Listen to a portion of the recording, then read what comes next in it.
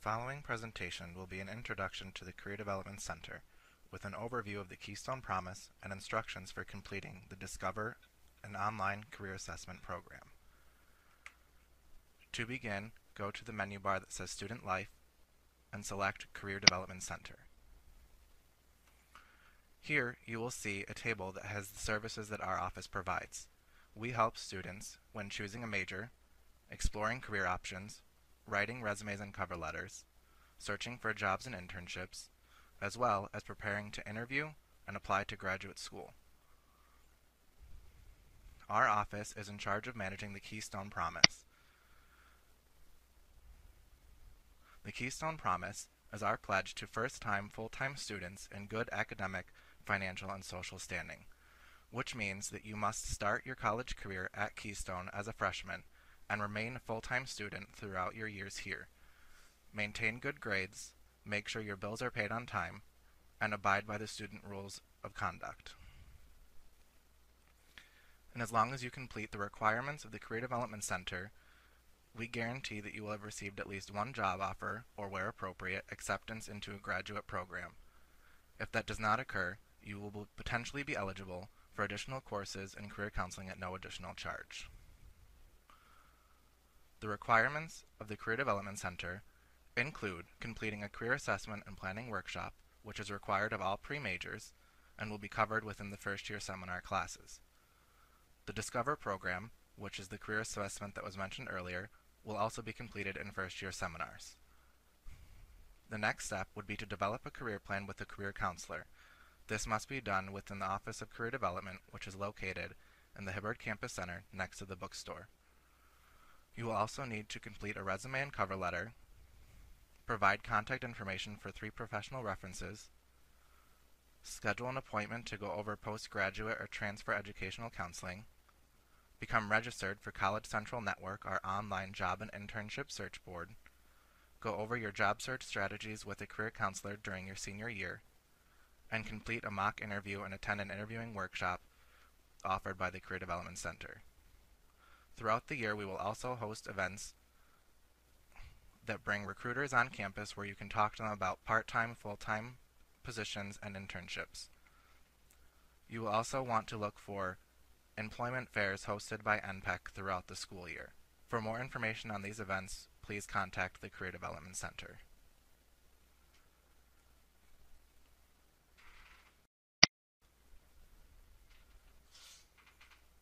To get started with Discover, please return to the Career Development Center's homepage and click on the Discover icon. You will have been provided with a username, which you would type in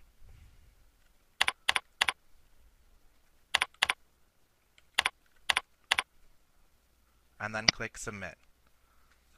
The next screen will ask you to create your password.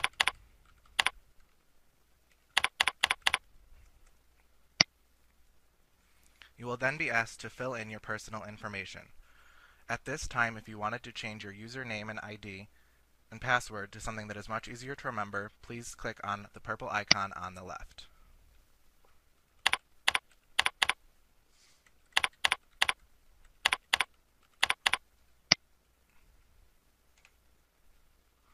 When filling in your personal information, please be sure to select Student Undergraduate as the category that best describes you, and for Counselor or Advisor, select Chris O'Connor.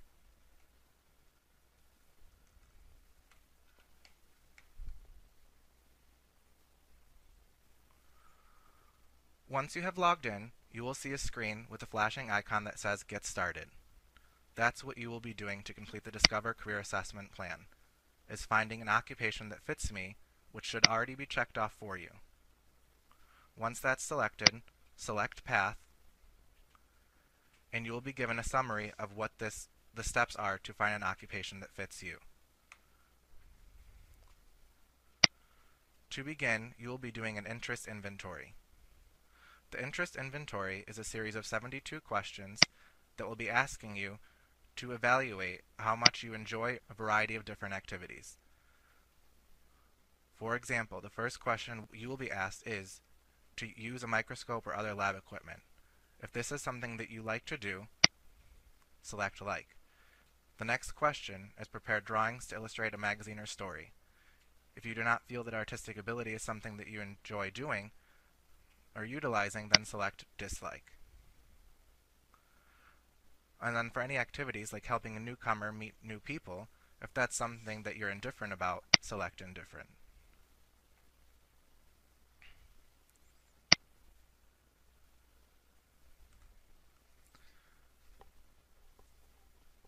At the end of the inventory, you'll be shown a multicolored wheel, which will break your interests down into 6 different career clusters and 26 different career areas, and show you which professions your interests line up with. So if your interests line up with the career area of engineering and technologies, you can select this link, and you will see a list of professions that are matched to your answers.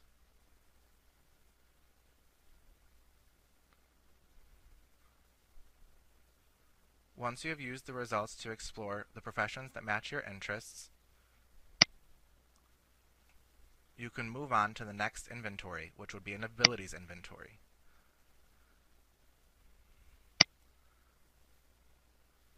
The abilities inventory is going to ask you a series of questions about 15 abilities important to career planning. Based on research, these are 15 key abilities that are related to a variety of different professions. When answering these questions, you need to think about how you compare to other people your age, and how you rate yourself on the different sets of skills. So for the first question, you will need to rate yourself on your ability to meet other people and your social abilities. Is talking with people and getting along with others and making a good impression something that you feel you are about average with compared to other people your age? Or are you a really social and outgoing person and you need to rate yourself high? Or is social interaction something that you find a little bit more difficult to do on a regular basis, then you would want to rate yourself as below average or low? It is very important that you are honest about your own abilities in this particular assessment. You are the only person that will see these answers, and it will help match you with a profession that will utilize your natural strengths.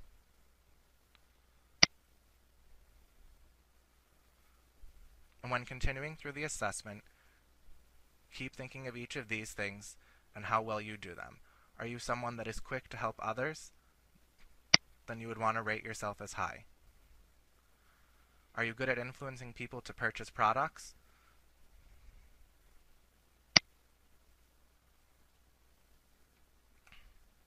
And again, when you've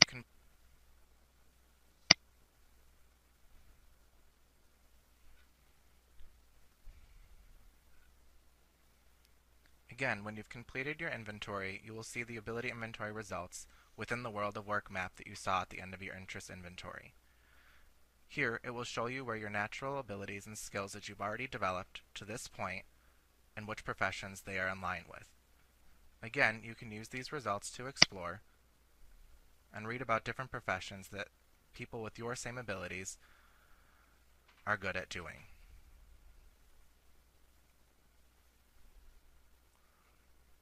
To complete the Discover program, you will need to move on to the third inventory that will assess your workplace values.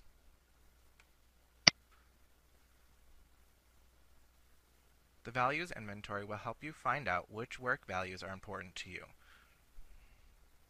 This will help you explore career areas that are likely to satisfy the values you prefer most and avoid those you prefer least. This inventory is a set of 22 value characteristics that are placed into 4 categories: work settings, work tasks, work preparation, and work opportunities. Rate each value by clicking on whether it's something you don't want, something that's not important to you, something that's somewhat important, or things that are very important. For example, the first question is going to ask you about working in an office. Is that something that's going to be very important to you, or something that's not important at all? The next question is going to ask you if it's important for you to work outside. Is that something that you don't want, or something that you think would be very important?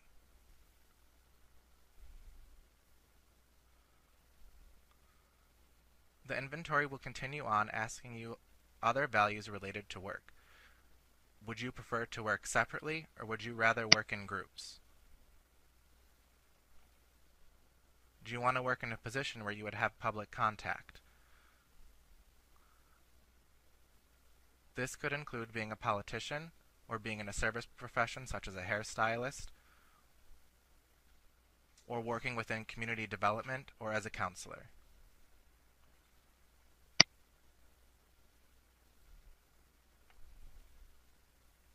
Is it important for you to have a regular schedule with a set 40-hour week?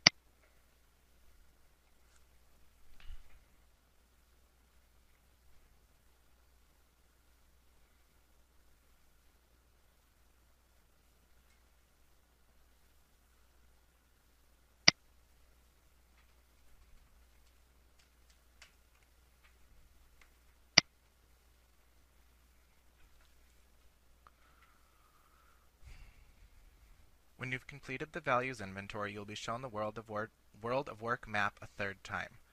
Here it will show you where your values fall within the world of work and which professions are related to the things that you think are important to you.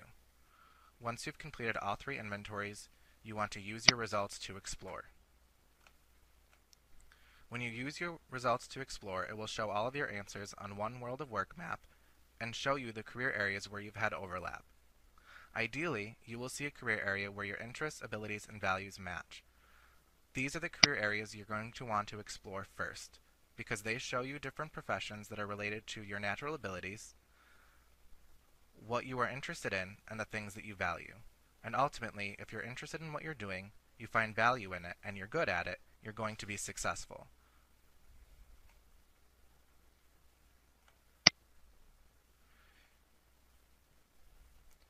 In a situation where you do not have overlap with an interests, abilities, and values, you're going to want to then look for an area where you have overlap between your interests and your values. Because as long as something's important to you and it's something you're interested in, the skills will come later.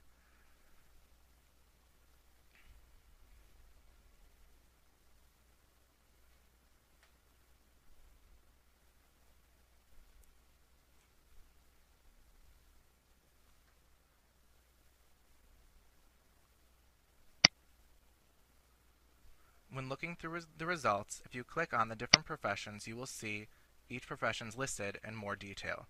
You can get a summary of the work tasks and the work environment that is common for that profession, the abilities needed, the minimum education and the recommended education, as well as information on average salary range, expected growth of the field,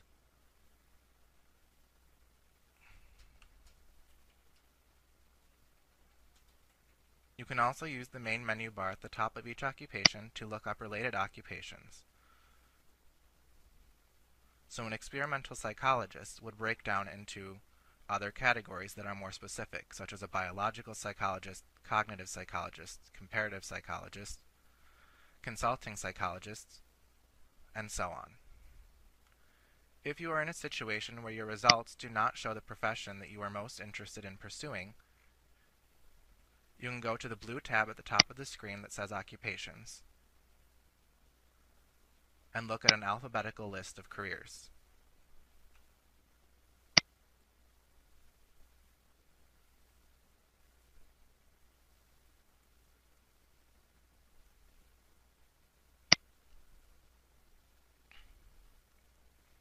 You can find the career that you want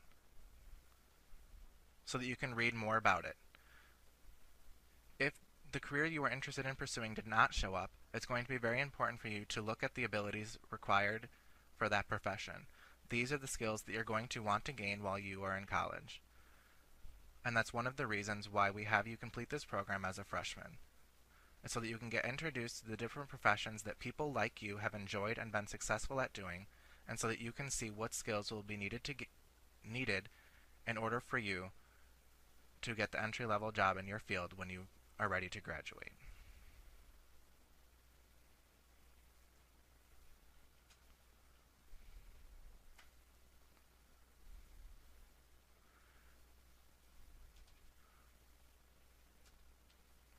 What the Career Development Center hopes that you will do is use the Discover Career Assessment and Planning program to explore different career options and use the information within the program to develop your initial career plan. If you have questions about your results and would like to talk to a career counselor, You can email the Career Development Center at cdc@keystone.edu or call 570-945-8312 to schedule an appointment.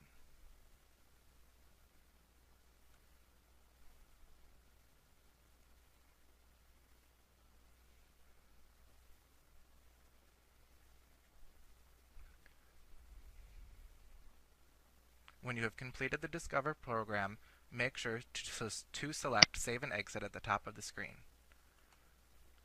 You can fill out the evaluation questions if you'd like, but it is not necessary or required.